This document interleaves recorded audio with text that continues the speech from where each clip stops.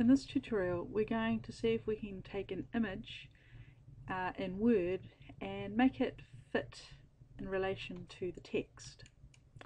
Now at the moment I've got this image that if I click and drag and try and put in my text, you see how the text separates to the top and bottom of the image, and it just doesn't look right. So what we're going to do first of all is apply some text wrapping and see the different effects.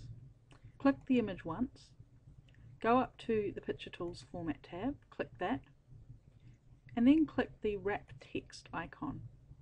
Now there's various things you could do here, but today we're going to look at two of them, square and tight.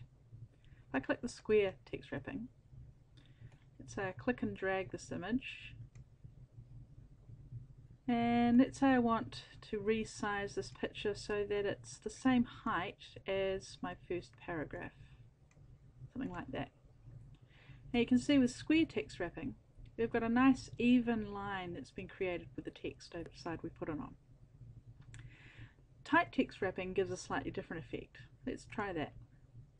Format tab, Wrap Text, Tight. Now here it looks the same, but if I put it in the middle of the paragraph and then go up here to the little green circle that has appeared above it and turn it on its angle, you can see here now the text is wrapping around the outside of the image. That's tight text wrapping. It works really well on images that are circles.